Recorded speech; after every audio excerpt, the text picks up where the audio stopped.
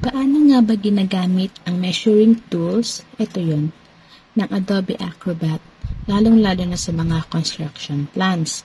So, kung hindi mo pa alam, please continue watching. So, kapag pinindot natin itong measuring tool, lalabas dito, snap types. So, meron tayo dito, snap to path, snap to endpoint, snap to midpoint, snap to intersection.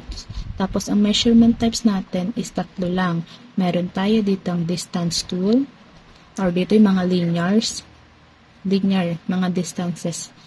Then, the perimeter tool, and of course, yung area tool. So, first thing na dapat natin gawin is to find out ano yung scale na ginamit dito sa ating plan.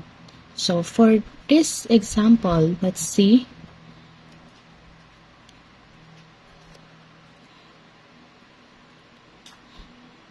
Ang ginamit sa kanya is 1:150. 1:150 siya. So, let's start. Alam na natin yung scale na ginamit. So, pindutin natin to.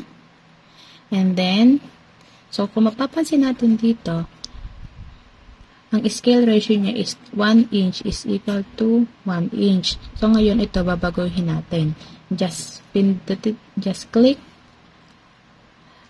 Right click pala. Pindutin natin yung right click. Then, click on change scale ratio. Tapos ito, palitan natin. Mm.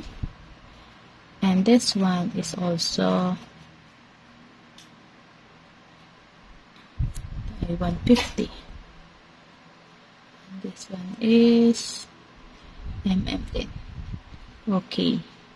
So, let's try. So, para laging straight yung ating measurement, always hold the shift key pag mag-start na tayo. And this one. Okay. And that's it.